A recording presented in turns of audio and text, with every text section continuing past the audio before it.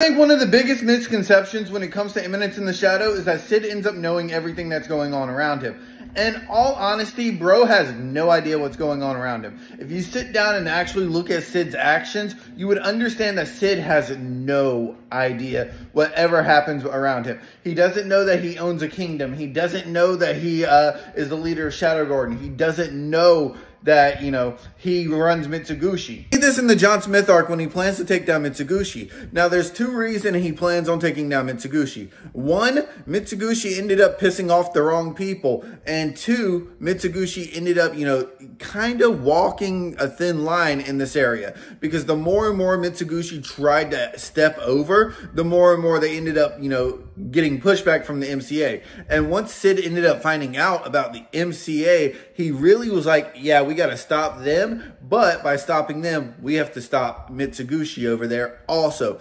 And that's really where it starts coming down to it, is that he's having two entities he's having to fight. His plan is basically take down Mitsugushi by taking down the MCA and making both of them look like asshats by making a credit fraud system and basically crashing the market and rebuilding it under a new leadership, which puts him in charge of Mitsugushi with the money that he has already stolen from them.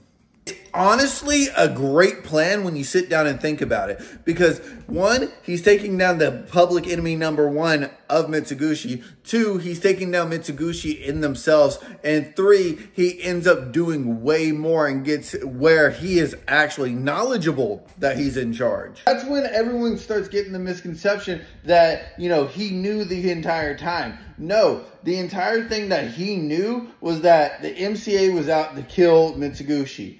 Is that he had to take down both entities because Mitsugushi is too cocky to get taken down. And three, the best way to take them both down would have been to actually destroy them both. Of course, he cannot do this under the moniker of Shadow, because Shadow is an entity that belongs to Shadow Garden. And Mitsugushi is going to kind of figure out that, you know, he's plotting on them. And that's the last thing he wanted to do, even though Delta ended up finding out. The best thing that Cid could do in these situations were make a whole new persona to go and enact his plan so that everything fits in the round box that he needed it to fit in, so that everyone at the end of the day would, you know, easily just fit in this box, in this square for him.